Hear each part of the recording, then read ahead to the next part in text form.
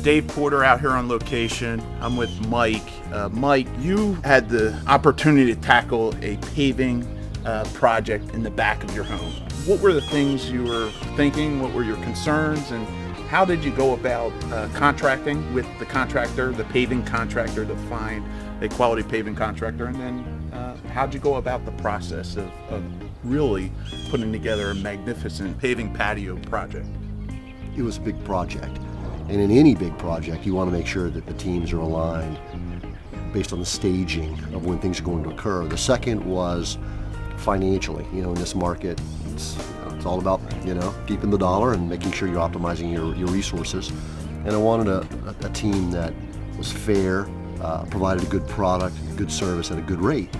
And the third was, it was important for us as a family, is this is our home, and this is where we're raising our kids, and really your home is your dream.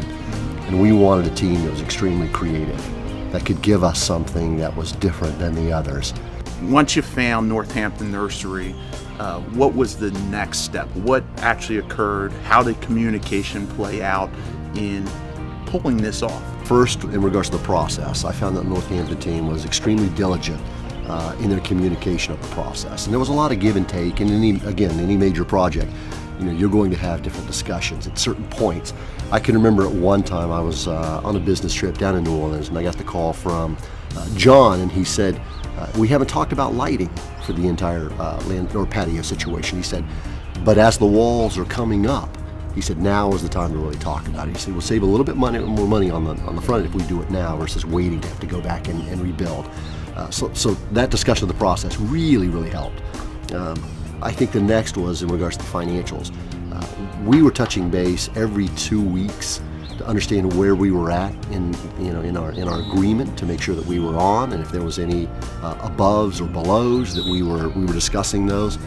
And the third is, there came a point about halfway through the project that we wanted to do a little bit more, that we wanted to blow out a wall and make it a little bit more curvy, to say.